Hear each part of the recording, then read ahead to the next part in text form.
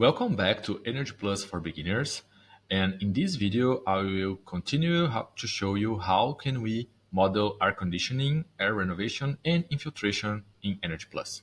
So in the previous video I'll show you how can we set ideal loads air conditioning, and now I'm going to show you how can we add air renovation and couple this air renovation with the air conditioning that we set. So let's go to our model here.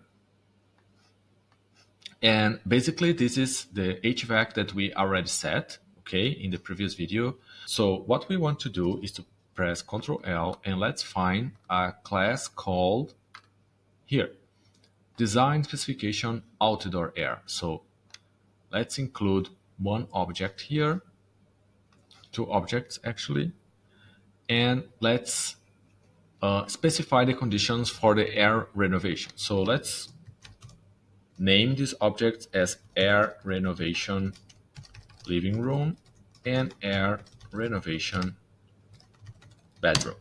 Okay.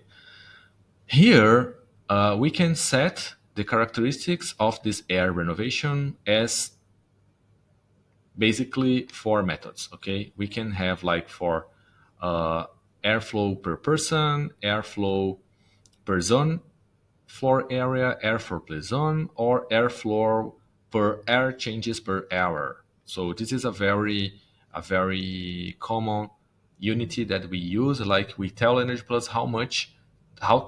how many times the all amount of air inside a thermal zone is replaced.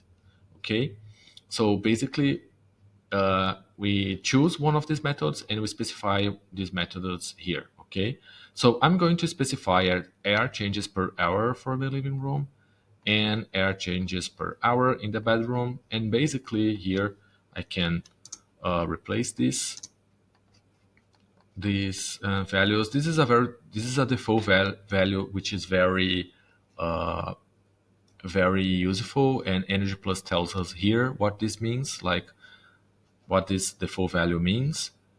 But here I want to renovate this all the amount of air in the living room one time each hour. Okay, this is a very high renovation rate. Okay, and in the bedroom I'm going to set like 0.5, like every 2 hours all amount of air in the bedroom is going to be renovated. We can also set the schedules for this, but I'm not. It's up to you. We can let this integrated with the air conditioning. So now what we can do is go to the HVAC system that we set, and we have to link those objects with the air conditioning system. So here where it says the outdoor air method is saying no. So let's say detail specification. You can see that EnergyPlus has a lot of these, like we can do the same thing in a different ways. So we can also specify the amount of air renovation here. That's very similar with that object. Then instead of using this value here, we can use like the air changes per hour, a variable equivalent here. But since we don't have air changes per hour here, I'm going to use this detailed specification in another object. And then it's asking us design specification outdoor object name. So here we're going to choose the object that we already created. So this is the air renovation of the living room, and this is the air renovation of the bedroom. And here I'm going to delete it. Okay, basically this is it. We can also specify some details here, but this is just more to play a little bit of the default values. You can use the default values and there is no problem with it. And that's it. Now we have our air renovation model together with the air conditioning system in EnergyPlus. Thank you for watching and see you next video.